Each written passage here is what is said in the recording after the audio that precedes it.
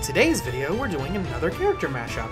And not just another one, we're basically doing a follow-up to the last one. So I'm not gonna bother by wasting any more of your time with anything else, and we're gonna get right into it. So, who's going first this time around? Well, this time, it's Withered Bonnie and Mangle. So, like I usually do, I decided that I would need to pick one of them to use as a sort of base to work off of. And so in that matter, I decided to start with Withered Bonnie. So when it came to trying to mix in elements of Mangle, I wanted to give him longer, more wibbly limbs and extensions.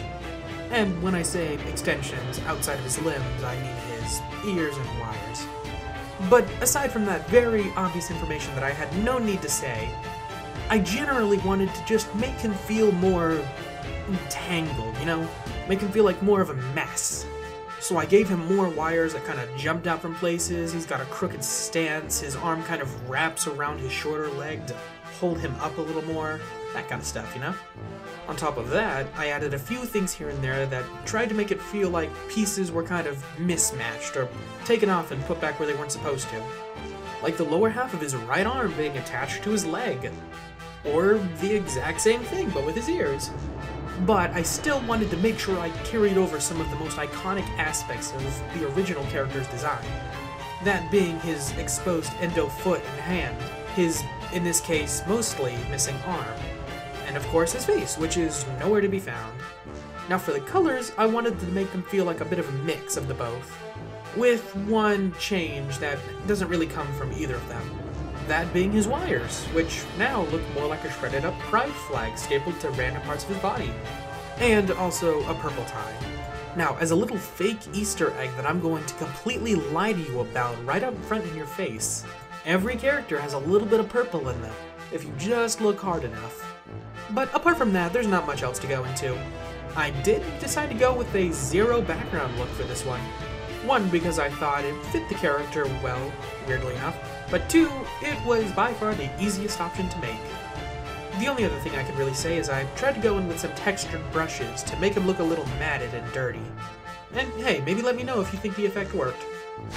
Now, the next two characters I got are a little on the weird side, that being Shadow Bonnie and Candy Cadet. Now honestly, these two didn't combine that poorly. Largely because there was one very obvious route that I could have taken at the very beginning, and I in fact did choose to take that route. But you know, these characters aren't too different apart. I mean, one, they both appear in Ultimate Custom Night Ruin DLC. Now going into what I decided to do for the drawing, it's a very, very simple process that you've probably already picked up by watching this. That being a symmetrical design with Candy Cadet in complete shadow with some white highlights. But I did want to do something for the background, and so I figured I would pick more from the original Candy Cadet design and give him some nice rainbow coloring. That way at least a little bit of his colorful personality comes through.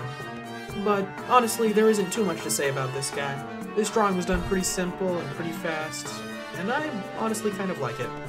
I have a lot of issues with it, but we don't need to get into that right now. My self-esteem is already as low as it can go. Now speaking of quick and simple drawings, this one was definitely the fastest and easiest. That being the puppet and Old Man Consequence. Now these ones actually do share some level of similarity. In no way are those similarities related to their designs, in that aspect they couldn't be farther apart. But they do both seem to hold some level of importance in the lore. The puppet more than Old Man Consequences definitely, but he's not important. Now so for the drawing itself, I decided to go a very simple route again, because I really like the idea. I wanted to stick with Old Man Consequence's pixely retro art style, but I thought saying the puppet in this art style would be pretty fun, and it was. I also wanted to make sure I stayed within the same general color of red, you know, and I also gave them a fishing rod, to maybe imply that they have the same role in the lore here.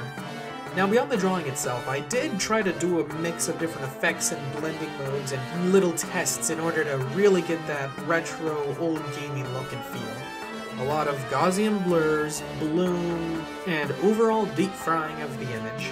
Once again, not much to say here about this one because it's a very quick drawing, so I'll just breeze on through to the next one.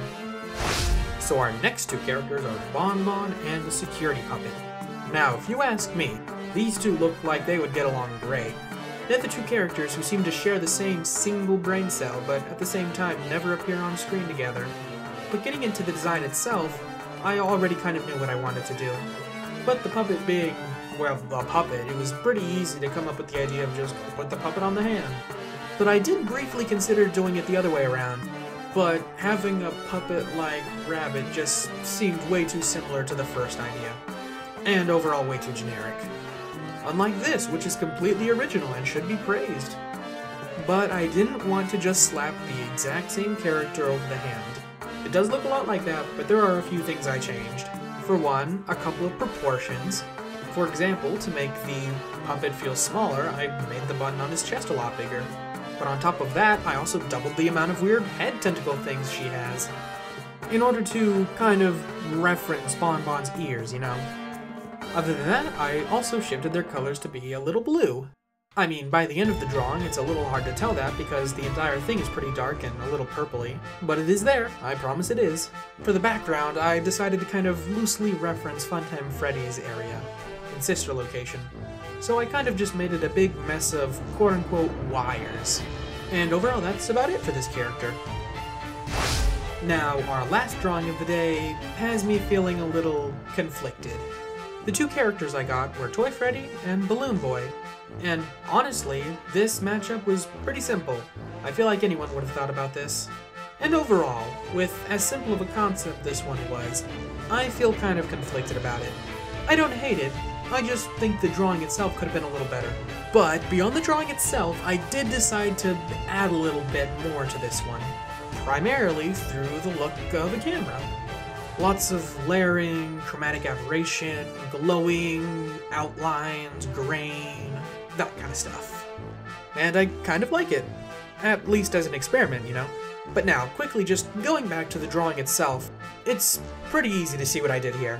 I turned Toy Freddy from a man baby to a literal baby and dressed him up in clothing.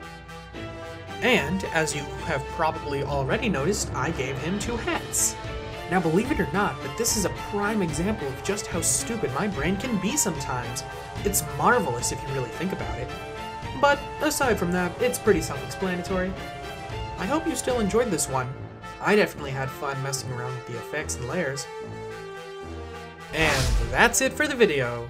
Another 5 drawings down and another video up on the channel.